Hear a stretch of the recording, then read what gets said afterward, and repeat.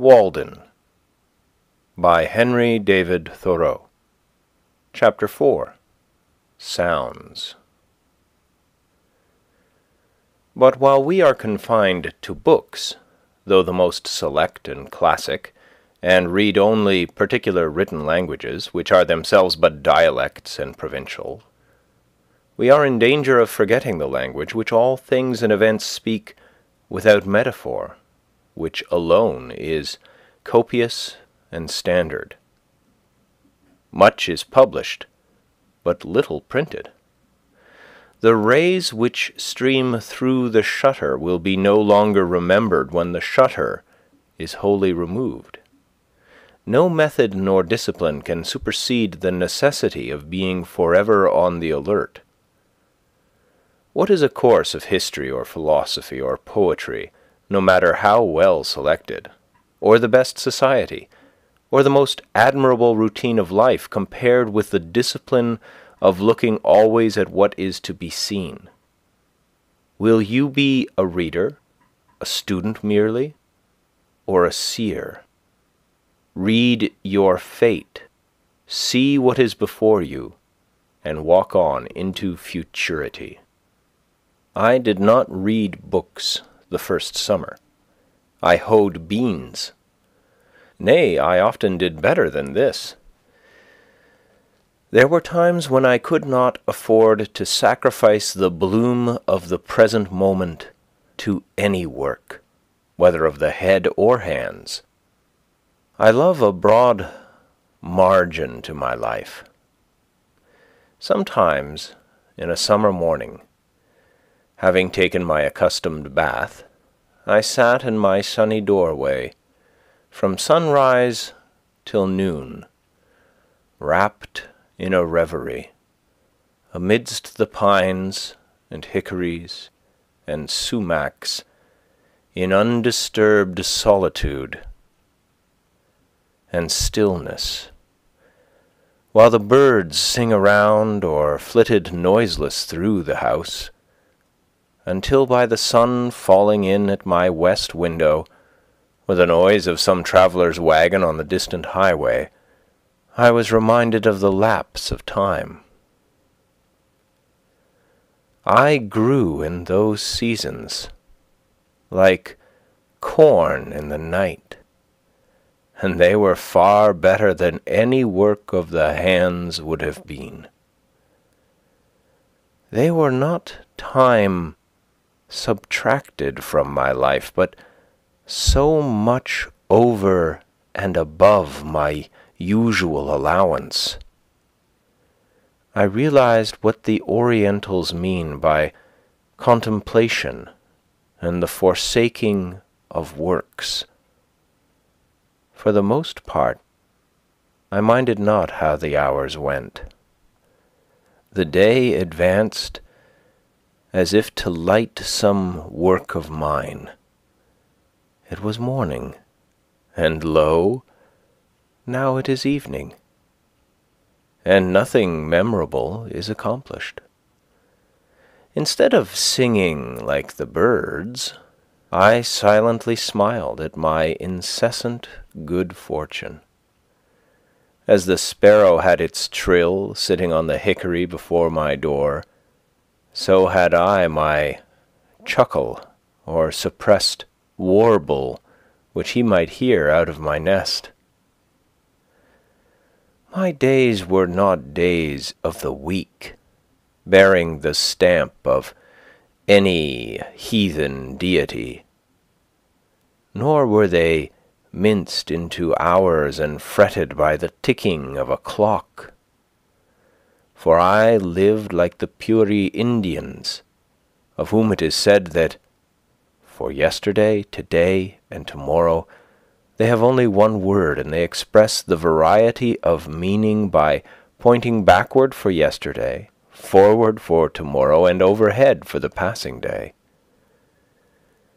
This was sheer idleness to my fellow townsmen, no doubt.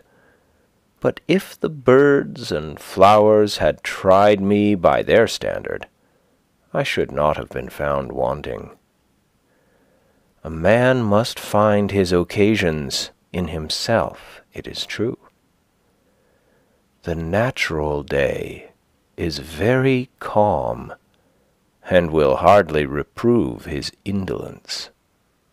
I had this advantage at least in my mode of life over those who were obliged to look abroad for amusement, to society and the theatre, that my life itself was become my amusement, and never ceased to be novel. It was a drama of many scenes, and without an end. If we were always, indeed, getting our living and regulating our lives according to the last and best mode we had learned, we should never be troubled with ennui. Follow your genius closely enough, and it will not fail to show you a fresh prospect every hour. Housework was a pleasant pastime. When my floor was dirty, I rose early, and, setting all of my furniture out of doors on the grass, bed and bedstead making but one budget, dashed water on the floor and sprinkled white sand from the pond on it, and then with a broom scrubbed it clean and white. And by the time the villagers had broken their fast, the morning sun had dried my house sufficiently to allow me to move in again, and my meditations were almost uninterrupted. It was pleasant to see my whole household effects out on the grass, making a little pile like a gypsy's pack, and my three-legged table, from which I did not remove the books and pen and ink, standing amid the pines and hickory. They seemed glad to get out themselves, and as if unwilling to be brought in. I was sometimes tempted to stretch an awning over them and take my seat there.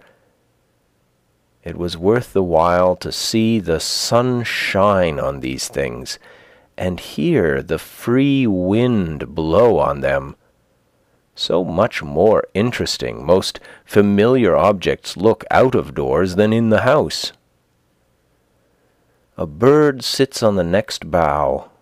Life everlasting grows under the table, and blackberry vines run round its legs. Pine cones, chestnut burrs, and strawberry leaves are strewn about. It looks as if this was the way these forms came to be transferred to our furniture, to tables, chairs, and bedsteads, because they once stood in their midst. My house was on the side of a hill, immediately on the edge of the larger wood, in the midst of a young forest of pitch pines and hickories, and 6 rods from the pond, to which a narrow footpath led down the hill. In my front yard grew the strawberry, blackberry, and life everlasting, johnswort, and goldenrod, shrub oaks and sand cherry, blueberry and ground nut.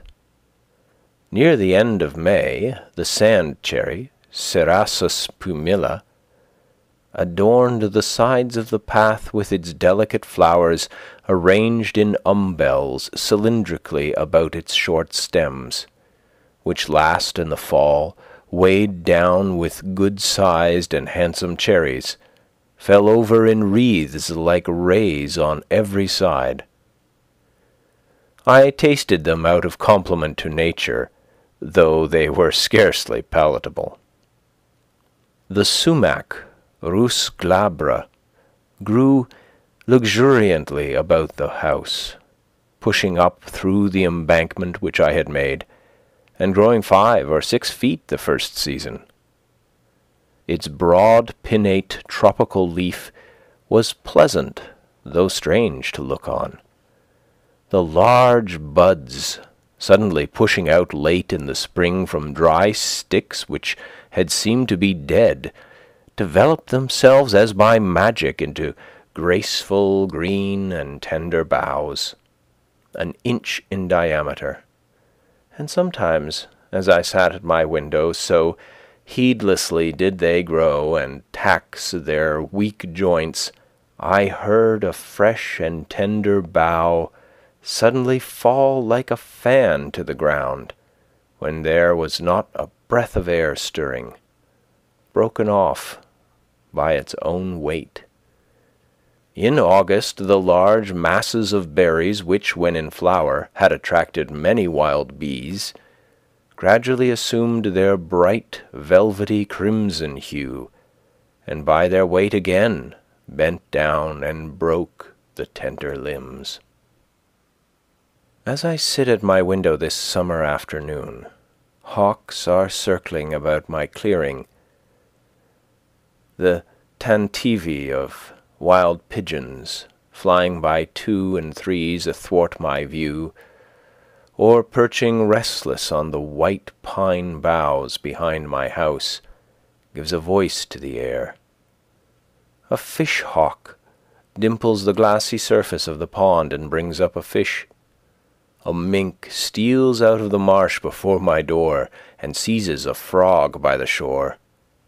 The sedge is bending under the weight of the reed birds flitting hither and thither, and for the last half-hour I have heard the rattle of railroad cars, now dying away and then reviving like the beat of a partridge, conveying travellers from Boston to the country. For I did not live so out of the world as that boy who, as I hear, was put out to a farmer in the east part of the town, but ere long ran away and came home again, quite down at the heel and homesick. He had never seen such a dull and out-of-the-way place. The folks were all gone off. Why, you couldn't even hear the whistle. I doubt if there is such a place in Massachusetts now. In truth, our village has become a butt for one of those fleet railroad shafts, and o'er our peaceful plain its soothing sound is Concord. The Fitchburg Railroad touches the pond about 100 rods south of where I dwell. I usually go to the village along its causeway, and am, as it were, related to society by this link. The men on the freight trains, who go over the whole length of the road, bow to me as to an old acquaintance. They pass me so often, and apparently they take me for an employee. And so I am. I, too, would fain be a track repairer somewhere in the orbit of the earth. The whistle of the locomotive penetrates my woods summer and winter, sounding like the scream of a hawk sailing over some farmer's yard, informing me that many restless city merchants are arriving within the circle of the town, or adventurous country traders from the other side. As they come under one horizon, they shout their warning to get off the track to the other, heard sometimes through the circles of 2 towns. Here come your groceries, country, your rations, countrymen. Nor is there any man so independent on his farm that he can say them nay. And here's your pay for them, screams the countryman's whistle. Timber like long battering rams going 20 miles an hour against the city's walls, and chairs enough to seat all the weary and heavy-laden that dwell within them. With such huge and lumbering civility the country hands a chair to the city. All the Indian huckleberry hills are stripped, all the cranberry meadows are raked into the city. Up comes the cotton, down goes the woven cloth, up comes the silk, down goes the woolen, up comes the books, but down goes the wit that writes them. When I meet the engine with its train of cars moving off with planetary motion, or rather like a comet, for the beholder knows not if with that velocity and with that direction it will ever revisit this system, since its orbit does not look like a returning curve.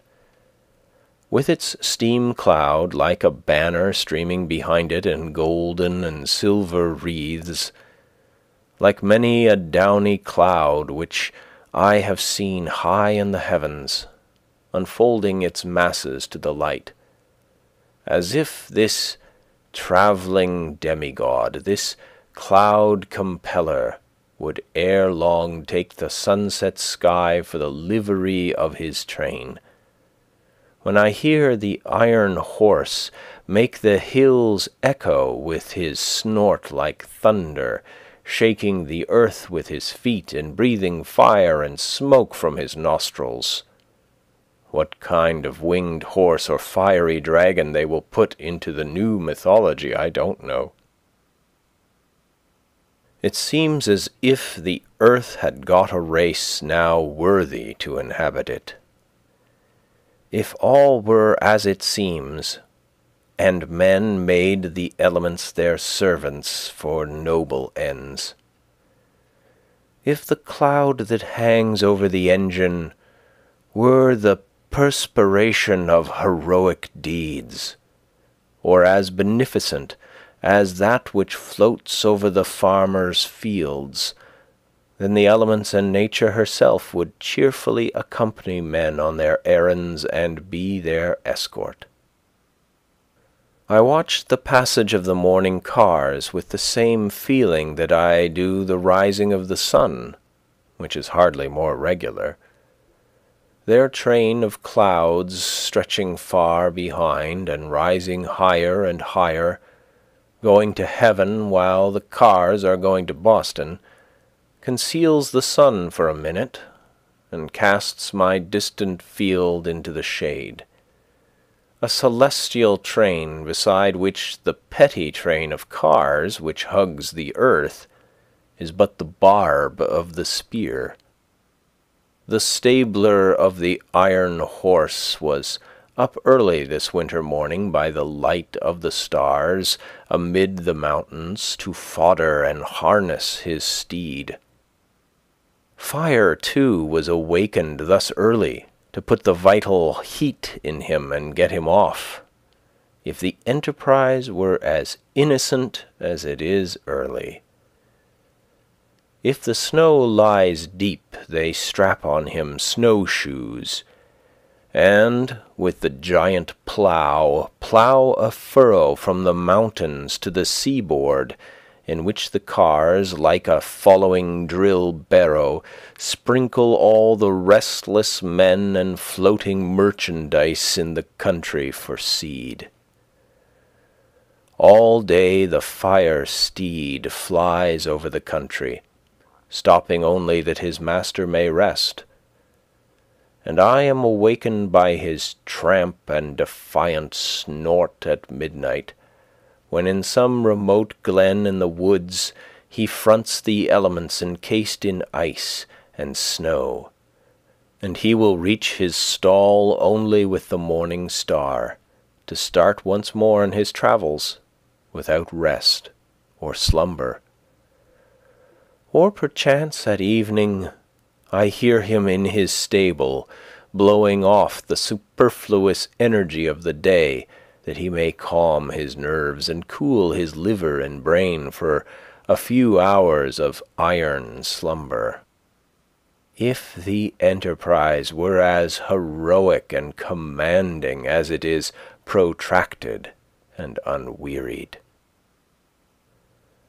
Far through unfrequented woods on the confines of towns, where once only the hunter penetrated by day, in the darkest night dart these bright saloons, without the knowledge of their inhabitants. This moment stopping at some brilliant station house in town or city, where a social crowd is gathered, the next in the dismal swamp, scaring the owl and fox. The startings and arrivals of the cars are now the epochs in the village day. They go and come with such regularity and precision, and their whistle can be heard so far that the farmers set their clocks by them, and thus one well-conducted institution regulates a whole country. Have not men improved somewhat in punctuality since the railroad was invented? Did they not talk and think faster in the depot than they did in the stage office? There is something electrifying in the atmosphere of the former place. I have been astonished at the miracles it has wrought, that some of my neighbors who, I should have prophesied once for all, would never get to Boston by so prompt a conveyance, are on hand when the bell rings. To do things railroad fashion is now the byword, and it is worth the while to be warned so often and so sincerely by any power to get off its track. There is no stopping to read the Riot Act, no firing over the heads of the mob in this case. We have constructed a fate, an atropos, that never turns aside. Let that be the name of your engine. Men are advertised that at a certain hour and minute these bolts will be shot toward particular points of the compass. Yet it interferes with no man's business, and the children go to school on the other track. We live the steadier for it. We are all educated thus to be sons of Tell. The air is full of invisible bolts. Every path but your own is the path of fate. Keep on your own track, then. What recommends commerce to me is its enterprise and bravery. It does not clasp its hands and pray to Jupiter. I see these men every day go about their business with more or less courage and content, doing more even than they suspect, and perchance better employed than they could have consciously devised. I am less affected by their heroism, who stood up for half an hour in the front line at Buena Vista, than by the steady and cheerful valor of the men who inhabit the snow-plough for their winter quarters, who have not merely the 3 o'clock in the morning courage, which Bonaparte thought was the rarest, but whose courage does not go to rest so early, who go to sleep only when the storm sleeps or the sinews of their iron steed are frozen.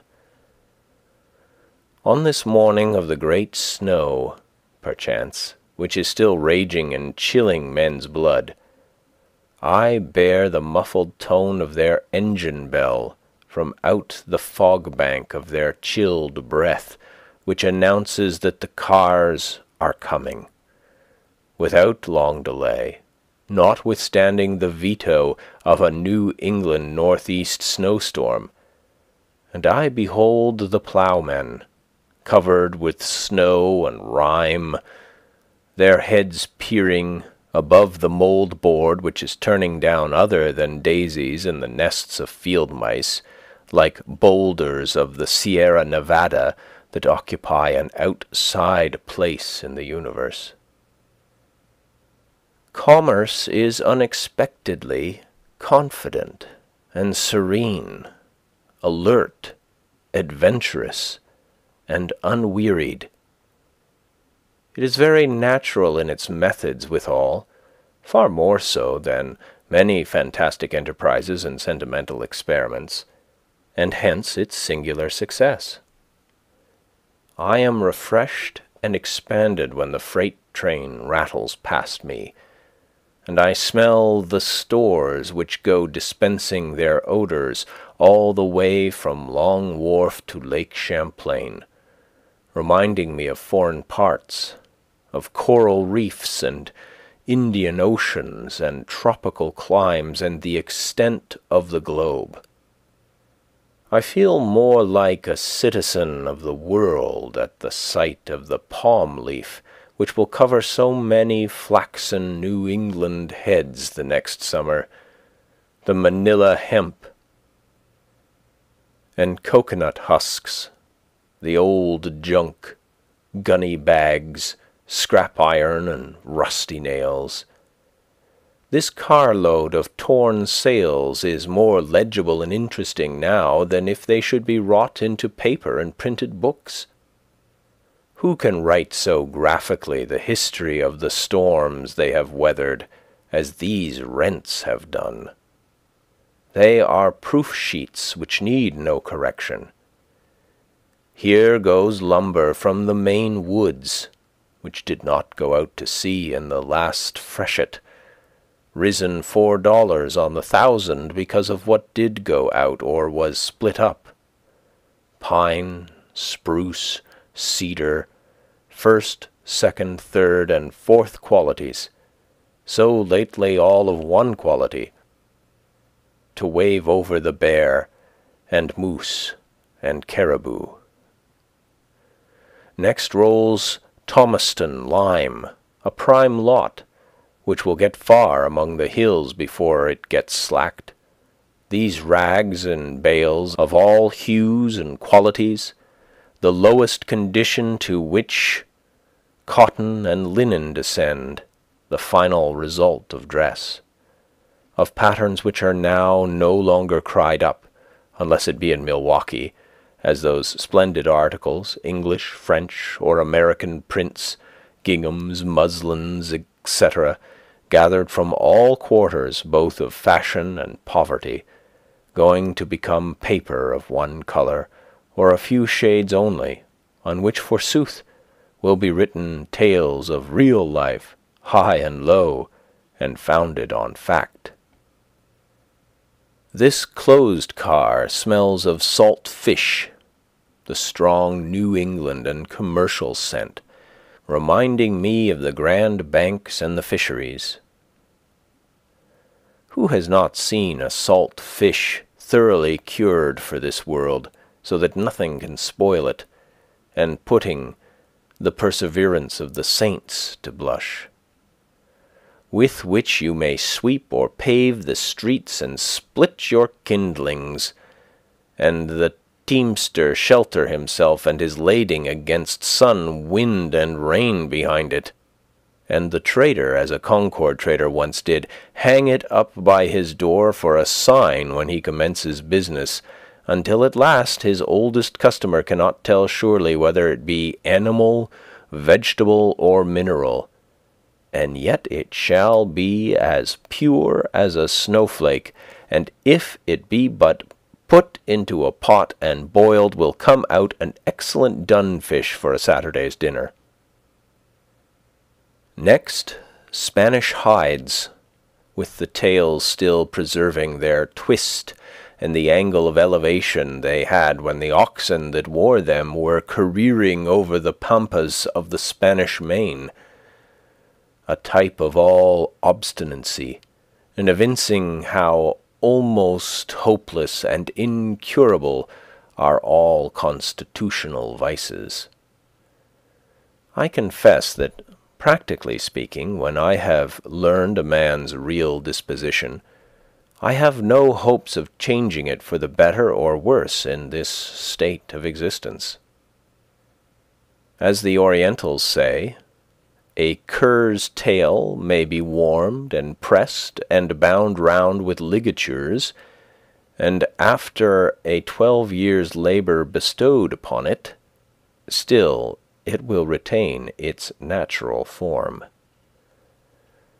The only effectual cure for such inveteracies as these tails exhibit is to make glue of them, which I believe is what is usually done with them, and then they will stay put and stick. Here is a hogshead of molasses or of brandy directed to John Smith, Cuttingsville, Vermont, some trader among the Green Mountains, who imports for the farmers near his clearing, and now perchance stands over his bulkhead and thinks of the last arrivals on the coast, how they may affect the price for him, telling his customers this moment, as he has told them 20 times before this morning, that he expects some by the next train of prime quality. It is advertised in the Cuttingsville Times. While these things go up, other things come down. Warned by the whizzing sound, I look up from my book and see some tall pine, hewn on far northern hills, which has winged its way over the Green Mountains and the Connecticut, shot like an arrow through the township within 10 minutes, and scarce another eye beholds it, going to be the mast of some great admiral. And hark! Here comes the cattle train, bearing the cattle of 1,000 hills, sheep-cots, stables, and cow-yards in the air, drovers with their sticks and shepherd boys in the midst of their flocks, all but the mountain pastures, whirled along like leaves blown from the mountains by the September gale. The air is filled with the bleating of calves and sheep and the hustling of oxen, as if a pastoral valley were going by. When the old bell-wether at the head rattles his bell, the mountains do indeed skip like rams, and the little hills like lambs. A carload of drovers, too, in the midst, on a level with their droves now, their vocation gone, but still clinging to their useless sticks as their badge of office. But their dogs, where are they? It is a stampede to them. They are quite thrown out. They have lost the scent. Methinks I hear them barking behind the Peterborough hills, or panting up the western slope of the Green Mountains. They will not be in at the death. Their vocation, too, is gone. Their fidelity and sagacity are below par now. They will slink back to their kennels in disgrace, or perchance run wild and strike a league with the wolf and the fox. So is your pastoral life whirled past and away.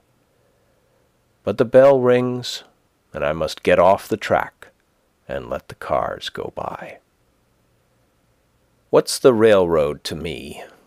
I never go to see where it ends. It fills a few hollows and makes banks for the swallows.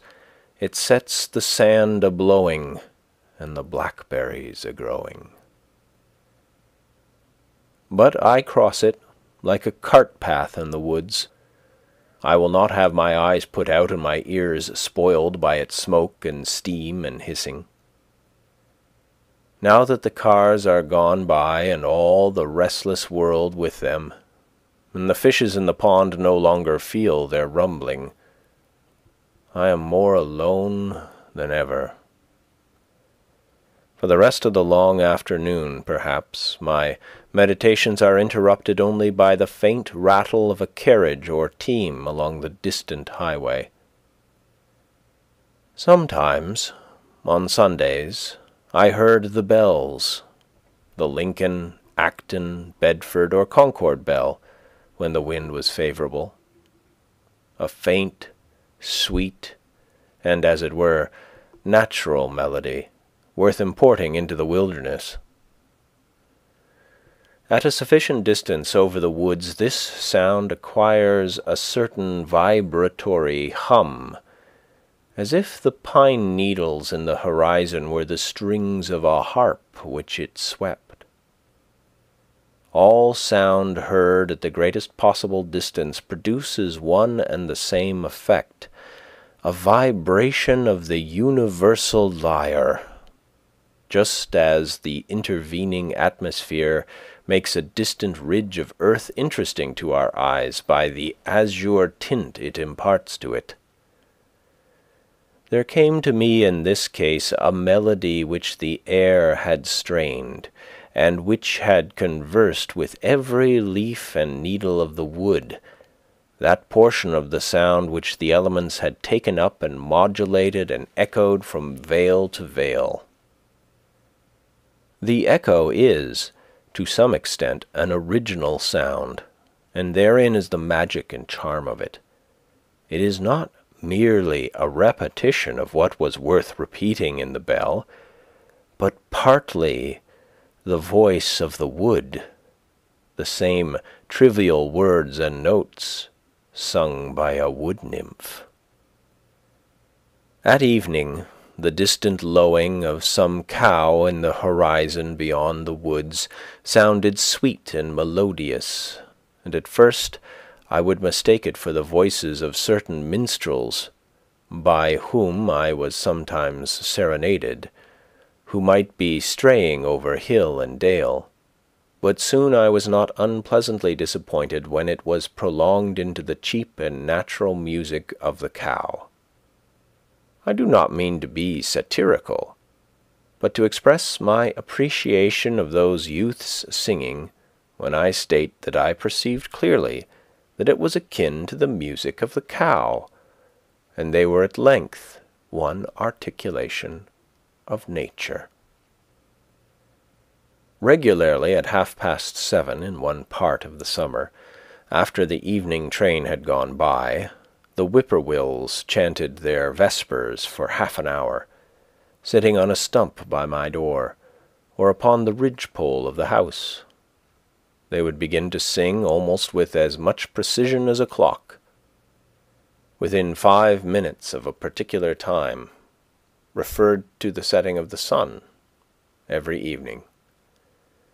I had a rare opportunity to become acquainted with their habits. Sometimes I heard 4 or 5 at once in different parts of the wood, by accident one a bar behind another, and so near me that I distinguished not only the cluck after each note, but often that singular buzzing sound like a fly in a spider's web, only proportionally louder.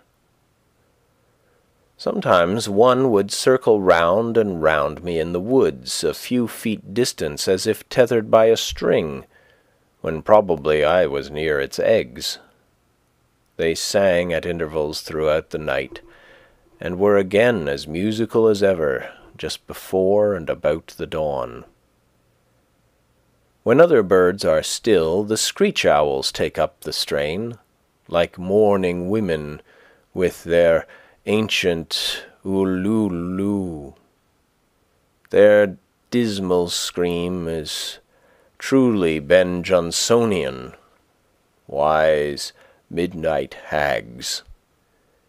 It is no honest and blunt to-wit-to-woo of the poets, but, without jesting, a most solemn graveyard ditty, the mutual consolations of suicide lovers, remembering the pangs and the delights of supernal love in the infernal groves.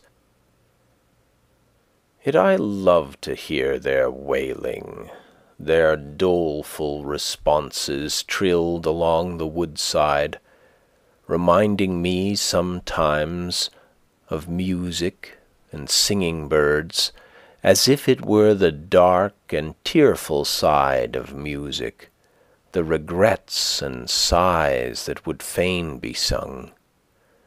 They are the spirits, the low spirits and melancholy forebodings of fallen souls that once in human shape night-walked the earth and did the deeds of darkness, now expiating their sins with their wailing hymns or threnodies in the scenery of their transgressions. They give me a new sense of the variety and capacity of that nature which is our common dwelling. Oh, that I never had been born, sighs one on this side of the pond, and circles with the restlessness of despair to some new perch on the grey oaks. Then, that I had never been born, echoes another on the farther side with tremulous sincerity, and born comes faintly from far in the Lincoln woods. I was also serenaded by a hooting owl. Near at hand you could fancy it the most melancholy sound in nature, as if she meant by this to stereotype and make permanent in her choir the dying moans of a human being, some poor, weak relic of mortality who has left hope behind and howls like an animal, yet with human sobs on entering the dark valley, made more awful by a certain gurgling melodiousness. I find myself beginning with the letters G.L. when I try to imitate it, expressive of a mind which has reached the gelatinous, mildewy stage in the mortification of all healthy and courageous thought. It reminded me of ghouls and idiots and insane howlings. But now one answers from far woods in a strain made really melodious by distance. Hoo, hoo, hoo, hoo, hoo. And indeed, for the most part of it, suggested only by pleasing associations, whether heard by day or night, summer or winter. I rejoice that there are owls. Let them do the idiotic and maniacal hooting for men. It is a sound admirably suited to swamps and twilight woods which no day illustrates, suggesting a vast and undeveloped nature which men have not recognized. They represent the stark twilight and unsatisfied thoughts which all have. All day the sun has shone on the surface of some savage swamp where the single spruce stands hung with usnea lichens, and small hawks circulate above, and the chickadee lisps amid the evergreens, and the partridge and rabbit skulk beneath. But now a more dismal and fitting day dawns, and a different race of creatures awakes to express the meaning of nature there. Late in the evening I heard the distant rumbling of wagons over bridges, a sound heard farther than almost any other at night, the baying of dogs, and sometimes again the lowing of some disconsolate cow in a distant barnyard.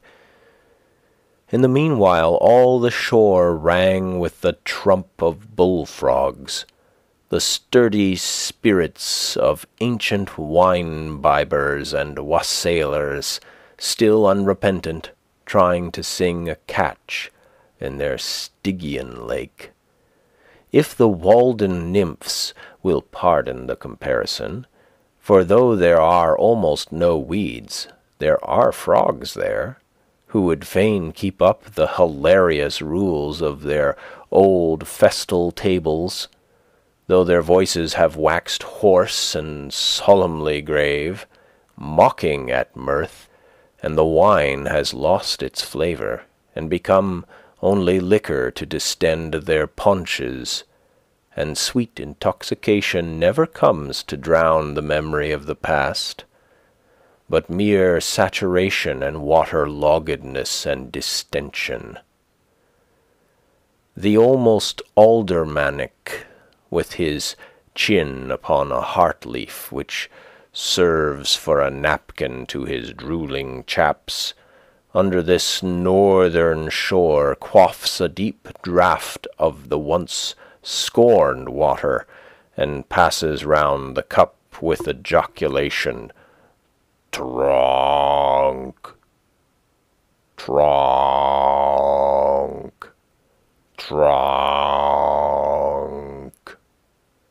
And straightway comes over the water from some distant cove the same password repeated, where the next in seniority and girth has gulped down to his mark, and when this observance has made the circuit of the shores, there ejaculates the master of ceremonies with satisfaction, "Dronk." And each in his turn repeats the same down to the least distended, leakiest, and flabbiest paunched, that there be no mistake. And then the howl goes round again and again, until the sun disperses the morning mist, and only the patriarch is not under the pond, but vainly bellowing "Tronk" from time to time, and pausing for a reply. I am not sure that I ever heard the sound of cock crowing from my clearing, and I thought that it might be worth a while to keep a cockerel for his music merely as a singing bird. The note of this once wild Indian pheasant is certainly the most remarkable of any birds, and if they could be naturalized without being domesticated, it would soon become the most famous sound in our woods, surpassing the clangor of the goose and the hooting of the owl. And then imagine the cackling of the hens to fill the pauses when their lords' clarions rested. No wonder that man added this bird to his tame stock, to say nothing of the eggs and drumsticks. To walk in a winter morning in a wood where these birds abounded, their native woods, and hear the wild cockerels crow on the trees, clear and shrill for miles over the resounding earth, drowning the feebler notes of other birds. Think of it. It would put nations on the alert. Who would not be early to rise, and rise earlier and earlier every successive day of his life, till he became unspeakably healthy, wealthy, and wise? This foreign bird's note is celebrated by the poets of all countries, along with the notes of their native songsters. All climates agree with brave Chanticleer. He is more indigenous even than the natives. His health is ever good, his lungs are sound, his spirits never flag. Even the sailor on the Atlantic and Pacific is awakened by his voice, but its shrill sound never roused me from my slumbers. I kept neither dog, cat, cow, pig, nor hens, so that you would have said there was a deficiency of domestic sounds. Neither the churn, nor the spinning wheel, nor even the singing of the kettle, nor the hissing of the urn, nor children crying to comfort one. An old-fashioned man would have lost his senses and died of ennui before this. Not even rats in the wall, for they were starved out, or rather were never baited in. Only squirrels on the roof and under the floor, a whippoorwill on the ridgepole, a blue jay screaming beneath the window, a hare or woodchuck under the house, a screech owl or a cat owl behind it, a flock of wild geese or a laughing loon on the pond, and a fox to bark in the night. Not even a lark or an oriole, those mild plantation birds, ever visited my clearing. No cockerels to crow, nor hens to cackle in the yard. No yard, but unfenced nature reaching up to your very sills. A young forest growing up under your meadows, and wild sumacs and blackberry vines breaking through into your cellar. Sturdy pitch pines rubbing and creaking against the shingles for want of room, their roots reaching quite under the house. Instead of a scuttle or a blind blown off in the gale, a pine tree snapped off or torn up by the roots behind your house for fuel. instead of no path to the front yard gate in the great snow, no gate, no front yard, and no path to the civilized world. End of chapter 4.